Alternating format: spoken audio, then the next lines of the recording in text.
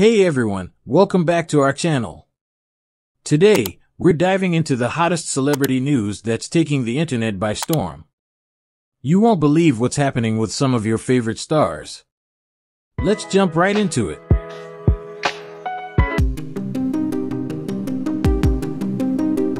First up, Justin Timberlake is in the spotlight for all the wrong reasons. The pop icon was recently arrested for a DWI in Long Island. As if that wasn't enough, he's now putting his stunning Tennessee property on the market for a whopping $8 million.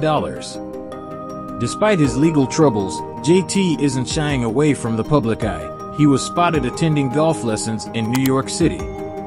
Talk about keeping your cool under pressure. Next, we've got some nostalgic news for all you Wizards of Waverly Place fans. The one and only Selena Gomez has announced her return to the show and its upcoming reboot. Selena shared her excitement, saying it feels like a full-circle moment. This has fans buzzing and ready to relive some magical memories with their favorite wizard.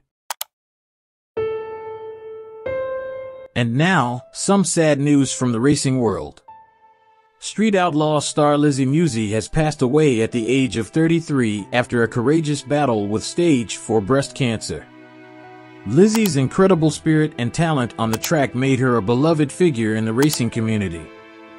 Our hearts go out to her family, friends, and fans during this difficult time.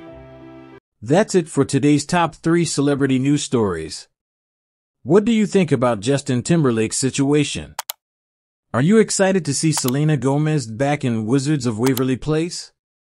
And let's all send some love and support to Lizzy Musi's family. Don't forget to like, comment, and subscribe for more updates on your favorite celebrities.